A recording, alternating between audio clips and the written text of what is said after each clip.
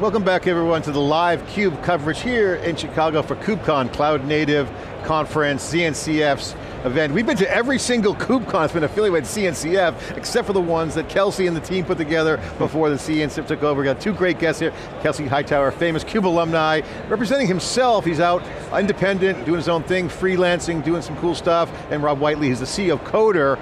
We're here to talk about a concept around how the developer environment's changing, all spurred on by Kelsey's tweet. Guys, thanks for coming on theCUBE. Kelsey, thanks for spending the time. Rob, thanks for allocating this time to have a discussion. Looking forward to it. All right, so let's set the table. So, I'll set the table. Kelsey, you wrote a tweet, okay, a pretty good tweet. I tweeted it, I saved it, that it said essentially, everything you need to code is on your laptop, the power. I said, so the context, Apple just has their event. They announced the M3. Yeah. A couple of days before that, Qualcomm announces their entry into like the desktop processor game, and you can just see the benchmarks going up and up, more faster, more cores, GPUs locally. And I said, if hardware continues at this trajectory, remote dev environments are going to be less appealing to developers. Even though I was working in cloud, some of the big initiatives were bringing emulators from the cloud to your desktop. I want that fancy database on my desktop where I'm actually writing my code so I can have that fast interloop. And latency is a thing. Developers want fast feedback because the job is already hard. The last thing I want to do is be waiting 10, 15, 30 seconds to do something, and the last thing I'll say here is, I just got a $3,000 laptop. We ain't paying $50, $100 a month for every developer to have a little small footprint in the cloud just to do some of this feedback loop stuff. So Rob, your reaction to that was? Well, first of all, I don't want to bet against Apple, so that was not my tweet, that was not my intention. Well, first of all, fully selfish, I represent a company that makes remote development environments. So, but the first thing I would say is, I think you're right, which makes for a terrible debate, but, I do think it only makes sense for small or individual developers. If you have a large team, if you're a bank and you have 10,000 developers or 25,000 developers, never mind the cost of shipping $3,000 MacBooks to all those developers, the chance that they're not going to be able to support and create the kind of environment you're talking about on that machine with VMware Workstation and Docker and all the tooling that's needed to have that kind of robust environment. Whereas I can centralize that in the cloud, I can have a small team of 5 people, 10 people, support a dev environment that scales to 10,000 developers that gives them a good experience. And so I think it is true for a citizen developer or an individual developer, but what I think is challenging for a lot of companies is if they don't have 10x developers, folks that really know how to tinker and build their own environments, I don't know if remote development is the path forward for them. I think it will be the cloud. Well, I want to table that remote hybrid conversation. I want to get back to the tweet because I think what I observed is, first of all, appreciate the debate here and discussion, but the traffic on that tweet went supernova. It's like almost 2,000 likes, 691,000 views. So it hit a chord, and I think where it hits the chord is, we're in an era now, a modern era of high velocity, coding coming in with AI assistance, that's going to be amazing. Collaboration tools getting better, and the machines are getting better. The local host or the local, using MacBook, could be a Dell, could be HP, whatever. More processing power is going to be on the machine at the point of coding. Okay, now that's, I think. Well, we also have another thing that's happening. A lot of the cloud APIs don't require, you're never going to have a dev environment that matches production. It ain't happening. If you require the PayPal API, PayPal is not going to send you their stack so you can run it locally. That ain't never happening. But you can hit those APIs remotely. Those same type of companies are shipping emulators locally, and the goal is to write software, not integrate into production. So there's a loop here, right? So if you're a photographer, you're going to walk around with a small camera, you're going to take a photo. If you want to put it on a billboard, of course, you got to go take it to the laboratory and do its thing.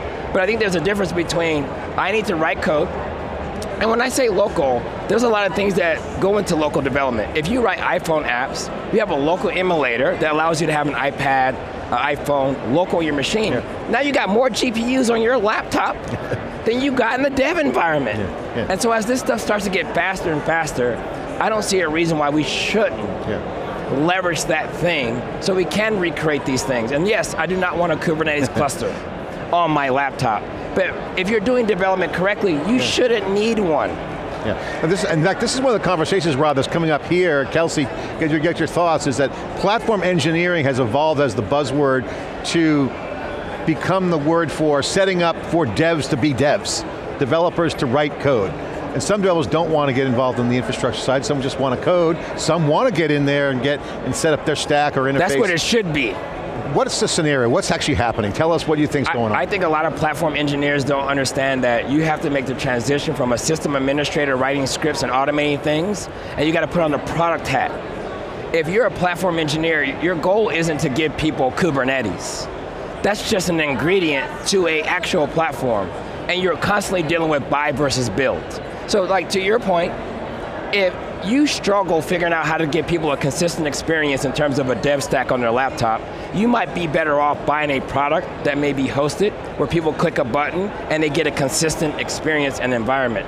So I think the role of a platform engineer is to say, how do I take what's available and turn it into a product that my team can use, and only a platform engineer can do that. Yeah, and that's important. So Rob, let's get back into the coder side of it. You got a product that kind of is a collaborative, I call it a collaborative tool, but it's basically people working together. So now we have the pandemic, kind of post-pandemic view of hybrid work, which now spans the developers. So I'd love to get you guys' opinion of how hybrid works now, knowing some of the changes going on in the landscape around platform engineering and some of the opportunities that are emerging. What is the hybrid work environment? Because you have teams all over the world, you have different teams that might have some privileges, so you got security concerns, you got latency concerns, a lot of moving parts to worry about. How do you guys look at this hybrid environment when some people come back to the office, some people aren't, some want to be remote? What's the state of the art, I guess? What I keep hearing, especially from larger organizations, is we have to provide developers with choice, because there is still, even in an economic downturn, even post-pandemic, there's still a talent war. And if you don't provide a decent developer experience, then I'm just going to pick up, everything's borderless now, I can just go work for the next company. If I'm helping a bank with their transformation initiative, there's 10 other banks that probably could use that same skill set. So I do think there's a desire to say, work from wherever you're most productive, work however you're most productive. And so hybrid for me takes on two factors. Hybrid is, in the working sense, is work from wherever you want, home, in an office, whatever. Then there's hybrid from a technology sense of, and here's where I will concede, there will always be a local component to developing, because nobody wants the latency of keystrokes and not supporting all the different themes on their particular IDE of choice or their keyboard maps. So I think there is a local component, but actually where that source code is stored, compiled, for some companies will be centralized. And so I almost think we're going to decouple for lack of a better term, the presentation layer of the IDE from the horsepower of the IDE that may sit in the cloud. And so you may end up with a hybrid is also an architecture, not just where you're choosing to work from. Kelsey, what are you seeing out there? What's your vision of how the development environment's going to be easier, simpler, faster, more collaborative, inclusive, safer? I think, look, all these complex enterprises rely on a lot of open source software. They fought it for a while, and now it's the thing that underpins their operations. And if you think about it, software development is a collaborative activity. I think the companies are like, we shall invent all the things in these four walls. That's a losing strategy. The world is collaborating whether you participate or not. And so how does the world globally participate in creating these industry standards? They do it with the best talent, with the best tools, anywhere. And so if you don't have a company that can collaborate with the rest of the industry, you will be left behind, or your bill will double because you don't participate in this ecosystem. So we know what the blueprint is. Talented people not only choose the best tools, they create them. And they share them with each other, and then those go on to become the best standards that they have. So I think the model is developers are very unique in that they also build their own tools. I think that's on point. I'll just reiterate, we've been saying on theCUBE for over 2 years now, it's the developers of the new de facto standard bodies. Because remember, back in the old days, you had the IETF, IEEE, we build all these standards. And then we go salute the standards. But now, no vendor can control the standards if the developers reject it. Because what are the standards? Like a developer goes on stage and say, hey, we all have this problem, right? Here's how I solved it. It's available on GitHub. 3 months later, they're getting their A round and they have a booth at KubeCon. That is now the pace of the way this works. There's no more kind of like Coder. Kind of like Coder, they build their own stuff. All right, so I got to get your perspective. When you wrote that tweet, so I said that to Dave Vellante and we're like, hey, look what Kelsey just said. And we're like, oh, we just said that on our podcast because we're talking to Dell guys and the PC guys, they're not irrelevant anymore. They can have, a renaissance is coming back to hardware, right? So we love speeds and feeds again. So we were riffing because we were just talking to a CIO that said to us, I'll say off the record, he won't say his name, it takes 20 minutes to boot the PC up in this development staff because they have too many agents loaded on it. So from a security standpoint, you have these PCs that are bloated with like every single observability agent on the planet. And so boot up, 20 minutes. Kelsey, that's not productive for a developer. So like, this is a whole nother little side nuance, but back to the point of latency, all this junk is in the machines too. But the funny thing about that is, I've worked in those environments, and most of those companies have no idea whether that laptop is secure or not. We bought all the things, we checked all the boxes, now no one can get any work done, mission accomplished. Look, that is not the way you do things. Number one, I think there has to be a way to develop safely. No developer I've ever met wants production data on their laptop. I don't want it. What am I going to do with it? I don't want it in the first place. So give me data that represents production, and I won't go crawling around for Oracle passwords. So I think there's been a bit of a part where we've been locking down laptops but not providing any experience. So I think where we got to get to is like, listen, are you here to help or harm?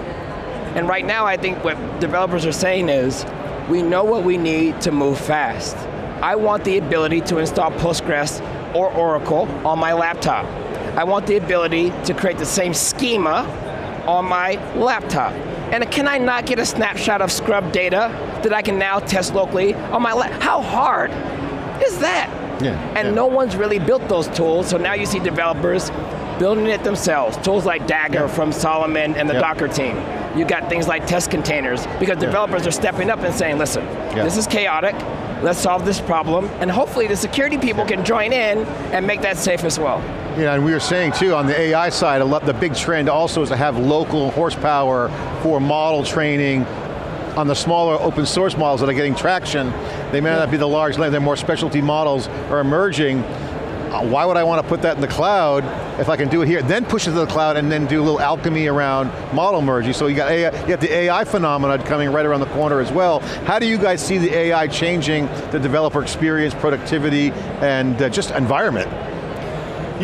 So I agree AI fueled a lot of this because we had a supply chain constraint. We could not get GPUs out to laptops.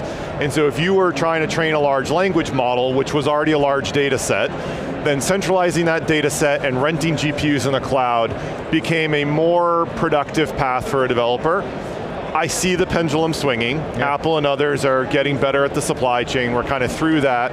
GPUs will get more powerful out at the laptop. I still think there is a, how do I replicate the data set to train the model? So I've still had customers express concern, but I think what you're bringing up, which I totally agree with, is there is a short-sightedness to all of this. I think we are where the cloud was 15 years ago, where going to the cloud meant I picked up my workload, lifted it, shifted it, and I ran it exactly as I used to, but it's now in the cloud. And that had an advantage, but it wasn't until we reimagined things in the cloud that there was actual longer-term sustainable benefit. I think the same thing's happening to the laptop. Generation 1, I picked up the development environment and I made it a VDI or I made it an instance in the cloud, and I just shifted it. Same experience with just latency now.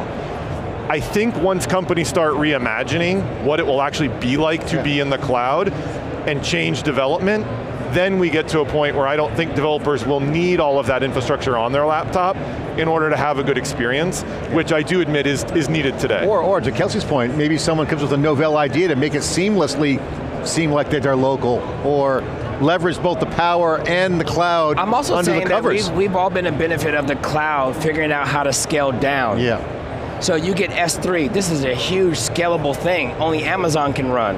And now you can go to MinIO, and you can run an S3 binary on your laptop, and as you develop against the S3 protocol on your laptop. So I think what we're seeing is like, number one, cloud has created these wonderful experiences. You're in the SaaS business, you're in the experience business. So if I come to your cloud and I want to develop an environment, I'm clicking one button and my IDE pops up, I'm writing my code.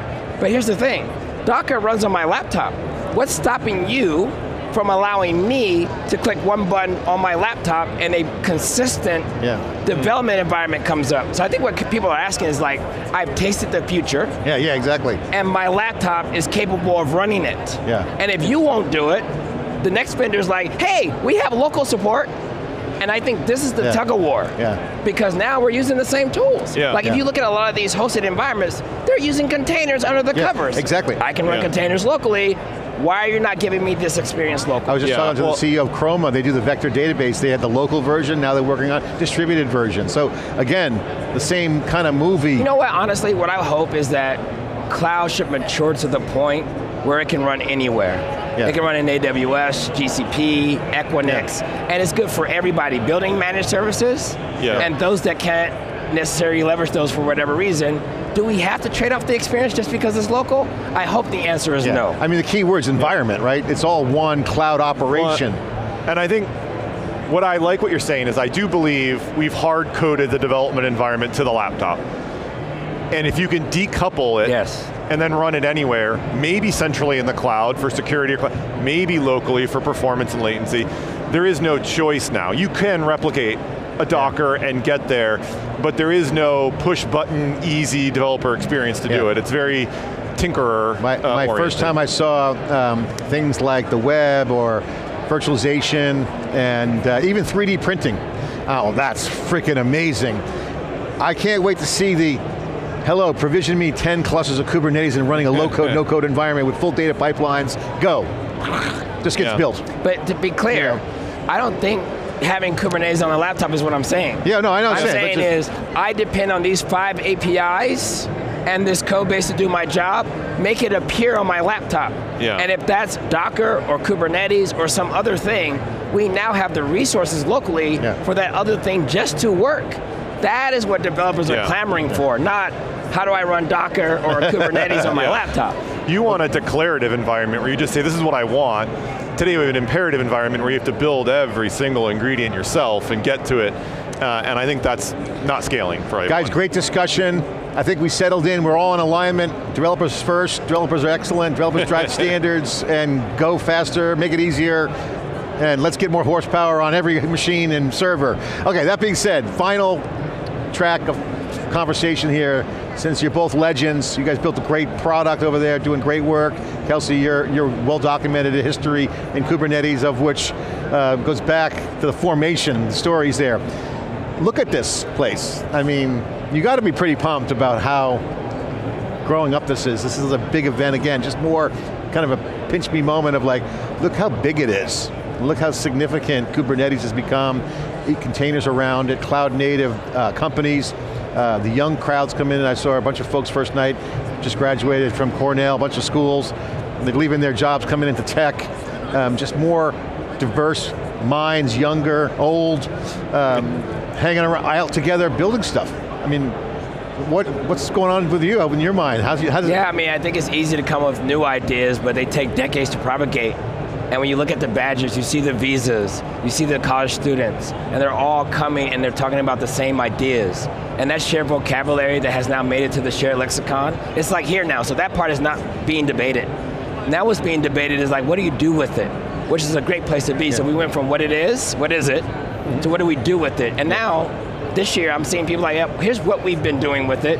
And now people are like, what should we do next? And so I'm really happy that we've gotten to the point now where this is mature enough that people are asking what's next. Yeah, one of the things I love about open source is it was kind of like the underdogs, and then it became the standard, is the software industry now. And so as people come in, they sometimes don't know the old expression, standing on the shoulders of giants before you. So I have to ask you guys, final question is, as you look at the industry now, and people watching that might be younger or coming to the industry, how do you see this refactoring of the developer experience going next level from here, knowing what went on before, and what should people know about going forward? What are some of the ethos, the standards? Share your vision of, because it's going to go next level, but it's not this, it may not go the way we think it is because it's now standard. It's a software industry. It's not like open source has already won. It's not like, yeah, it's a good question. And look, here's what I would say. So Coder was started by a couple of very young gentlemen. And they built a product the way they thought it should be built, not the way they were told it should be built, because they didn't know. Yeah. They just thought this is the way we should develop software, and it resonates with people in enterprise because it's a cleaner, purer way to build software. And I think that's the joy we're getting back to with open source, is people are kind of reimagining things. A younger generation is coming in that doesn't have the same biases and questions, and like, well, I would never do it that way because my IT department would never allow it. My dad did it that way. Yeah, and so I do see there's a kind of a, I use the word tinkerer, but there's a sort of an innovator mindset that's back. And I'm seeing that enterprises are willing to, because they can wrap guardrails around it, enable that innovation without having to stifle it, which they were 5 years ago. Because what's your vision of how things might get refactored? I think that's saying it's like, it's easy to predict the future when you're working on it. Yeah. And now we understand how to work on it. Yeah. And so now that if you have an idea, you can go open source without permission. And even the incumbents, the big proprietary vendors, they're no longer afraid of like the walled garden. Hey, if that's a good idea, in many ways, they're like the first ones rolling it into the enterprise product. So that distribution model now is like, seeing that outlet, I think people get to decide. And it doesn't have to become a big megacorp to do it. That's what I think is so exciting right now. And it's inclusive, you got end user customers, entrepreneurs, open source groups. Half of this stuff comes from companies doing it in production. Argo CD, one of the most popular CI/CD systems in the cloud native space, comes from the tax people into it. Yeah. We got the people that do streaming, backstage coming from Spotify. And so you're starting to see these companies like, hey, not only are we buying things, we're creating them. Yeah. So I think that is like the end game of this whole open source movement. Yeah, I mean, it's a beautiful thing. It's a whole nother level, another generation. Guys, thanks so much for coming on theCUBE and sharing the discussion and sharing your vision. Rob, appreciate you taking the time. Thanks for calling me a legend. I've never gotten that before. You guys are legends. I'm legend adjacent, but I'll take legend. And legends in our own mind. You're on theCUBE, legend, CUBE alumni, now you're good. Thanks so much, appreciate it. Thank you, John. Thank you, Kelsey. See you. Okay, live KubeCon here in Chicago, theCUBE. We'll be back with more coverage. Day 2, got a full day tomorrow. We're going to have experts come in. We're going to have old school OGs coming on. We're going to have the young guns here. Stay with us for more coverage after this short break.